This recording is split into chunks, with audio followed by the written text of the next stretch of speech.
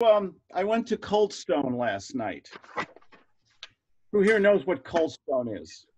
Okay, I know How many miles did you have to run? I did 15 miles yesterday, so I thought I Oh, was. that's good for a scoop. So it was a scoop. You take ice cream and you put it on a cold plate, and you add 3 brownies. You add 4 Reese's peanut butter cups, and you eat 2 scoops of Heath Bar Crunch. And you mix it up together, and you kid yourself that there's absolutely no calories in it. And it was very good. But I was there, and it's busy and everything. But there was a young guy, 19, 20 years old. And we have colleges and things nearby. And he started talking to me. And I said, "Oh, thank you for coming in." Real nice kid. He wanted to engage me, as busy as well. These kids are working hard. This is hard, mashing this ice cream and candy and stuff all together. And I said, "Do you go to school?" He said, "Yeah. I'm a business major." "Oh, what do you want to do?" "I want to go into real estate." And so we were talking and talking. You ever fall instantly in love with someone, you just like them right away? What was he doing to me while we were engaging, while he's mushing up all this ice cream and candy and stuff? What was he doing? Rapport. Right. So, for $7 worth of ice cream, he got a he got a total of $15. I said, "Here, keep it."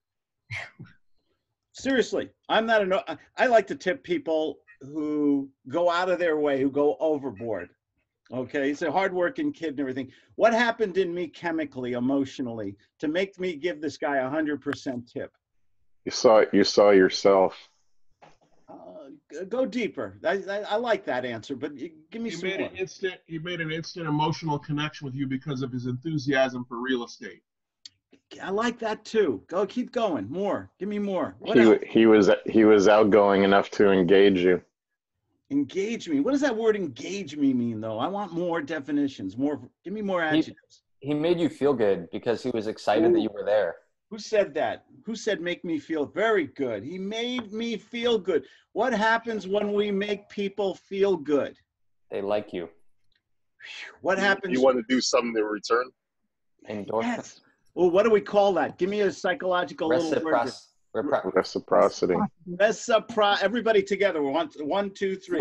Reciprocity. Reciprocity. What is that? 5 things? Syllables? Oh, no, what do you call it? 5 syllables. Yeah. 5 syllables. Reciprocity. How important is it when you talk to people and you get likability, you identify with them, things start happening and and it can just be a moment, by the way. Does it have to be a 2-hour presentation and in the Holiday Inn with the guy with the red tie and everything?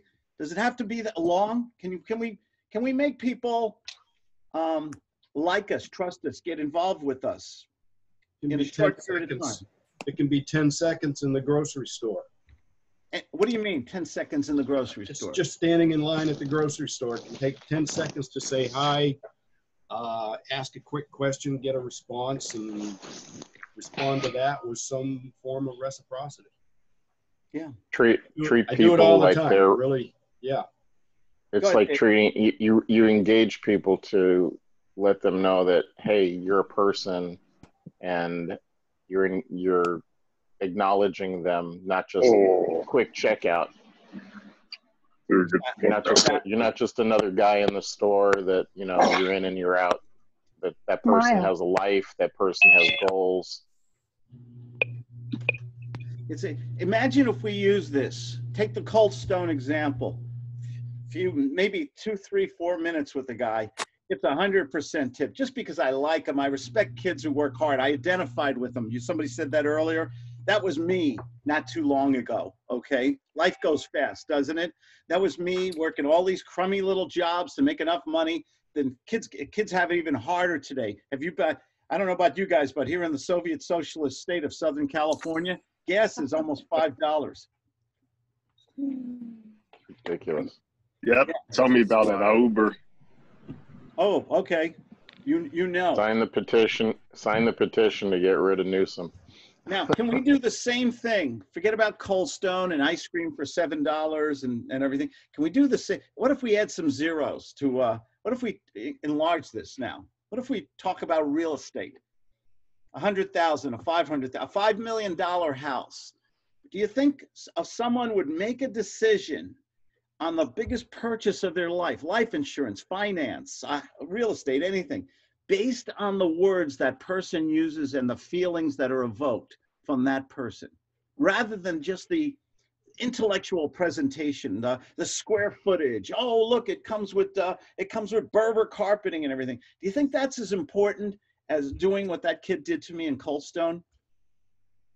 No. How important? No. Do you think you can apply these principles into bigger pictures, bigger numbers? Absolutely. Yeah. Yeah. There's less, and I just see these little lessons all the time. Are you guys looking for these little lessons all over the place? Yeah. They're there. They're in front of us all over. Why do we make the decisions we make? It's all about persuasion, isn't it? Mm-hmm. It is all about convincing somebody. So that's my opener here for